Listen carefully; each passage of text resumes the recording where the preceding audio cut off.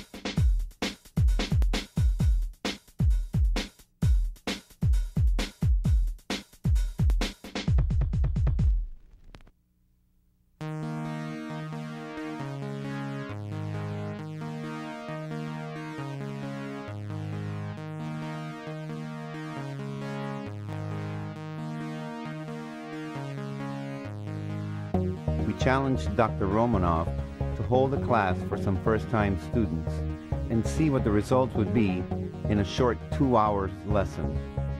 Let's take a look at the way they ran before the lesson.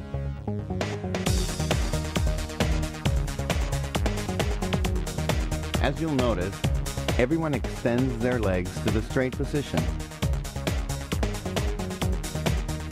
and their heels consistently strike the ground before the ball of the foot.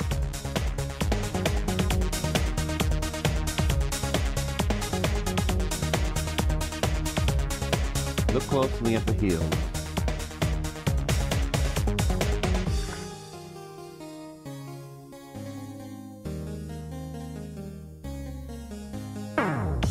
Dr. Romanoff took the novice runners through some theory and through some of the exercises that we will show you later in the video. Although the exercises require much more than 2 hours to learn properly, their awareness of the theory and the experience of the exercises took them to a much higher level of running, as you will see. Good technique is about minimizing the effort,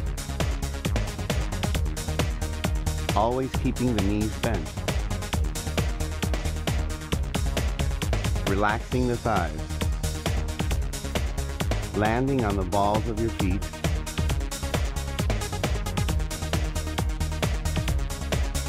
and never extending the leg beyond the general center of mass.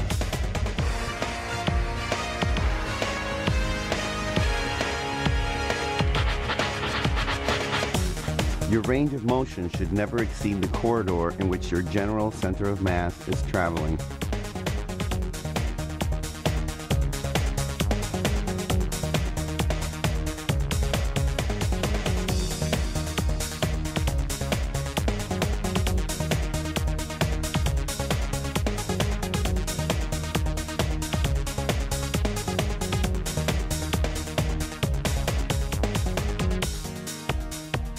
Proper balance and change of support are fundamental to keeping the range of motion within the effective boundaries.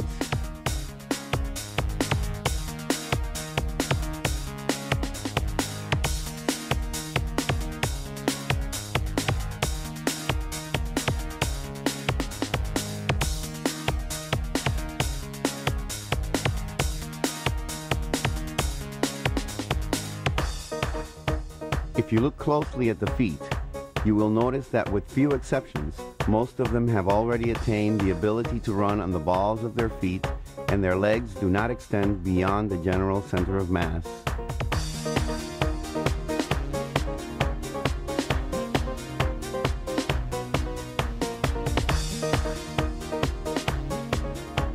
A good simple analogy of excessive range of motion is this.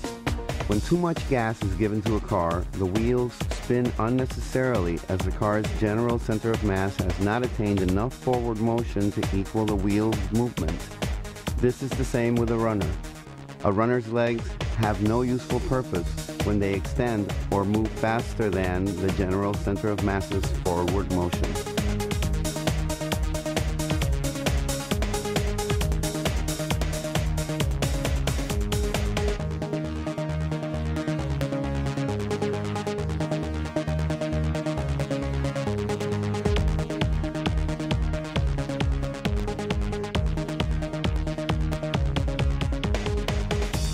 In a short 2 hours, Dr. Romanoff radically improved the running ability of the first-time student.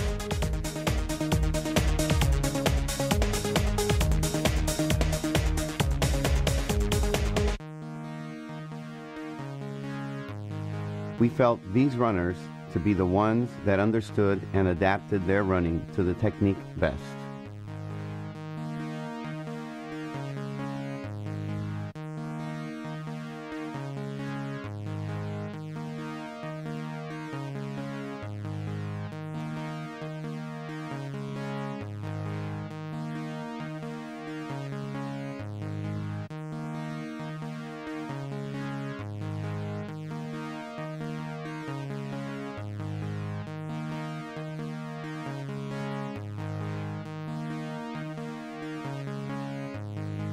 Let's begin with section 1.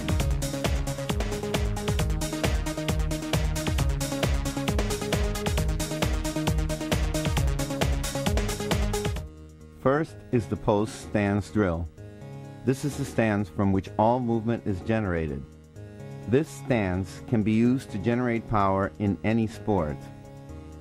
The use of a mirror is suggested to check posture. This is a good exercise to practice balance.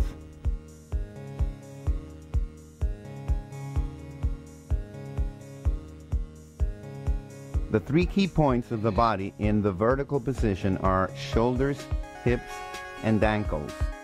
You must always be aware of this line. The point of contact with the ground is at the midfoot. This is your support point. Your weight should be over the midfoot with a finger width of space under the heel. The hip area is the next point in the vertical line. We will refer to this as the general center of mass. This area must always be kept directly above the support.